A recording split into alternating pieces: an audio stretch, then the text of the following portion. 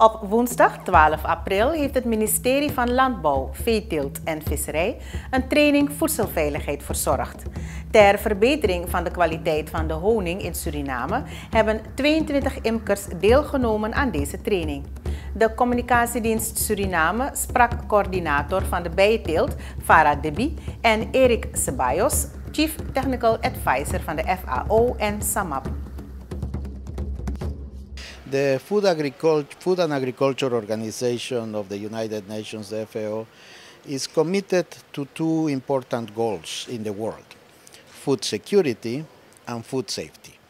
And in this occasion, we are pleased to work with the Ministry of Agriculture, LVV, in putting forward a training activity that will try to improve food safety standards in one sector that is very important, but nobody sees that. It's like the bees are flying everywhere, doing hard work, but we don't see that daily. And the purpose of this approach for us is to help Suriname to build the capacities of the different subsectors that have market potential. The honey production and the beekeeping producers have a strong potential in local and regional markets. Their products are good in general, but the quantity is not enough. And the quality is hard to know because there's no information often in the labels of how those products had been produced, what is the expiration date, when and where it was harvested, and so on and so forth. Consumers today want to know more about what they are consuming.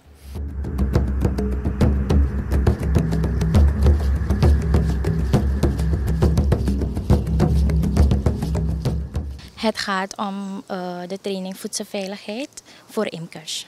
Deze training is heel erg belangrijk. De reden waarom, uit veldonderzoeken zijn gebleken dat er imkers nog nooit zo'n voedselveiligheidstraining heeft gekregen.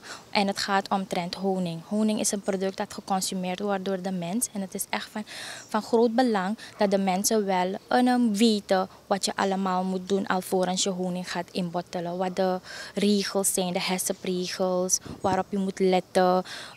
De omgeving moet schoon zijn, hygiëne. Dus dat is een heel groot punt. Ja. De training ziet er als volgt uit. Er is een theoretisch gedeelte en een praktisch gedeelte. Het praktisch gedeelte gaan we naar het veld bij een imker. Die heeft zo'n werkruimte en dan gaat de trainer dan aangeven waarop de mensen dan moeten letten, wat beter gedaan kan worden, tips, weet je. De imkers gaan dan leren wat de HACCP-regels zijn, etikettering, traceerbaarheid en ongediertebestrijding. Dit alles wordt dan in de training vandaag theoretisch behandeld.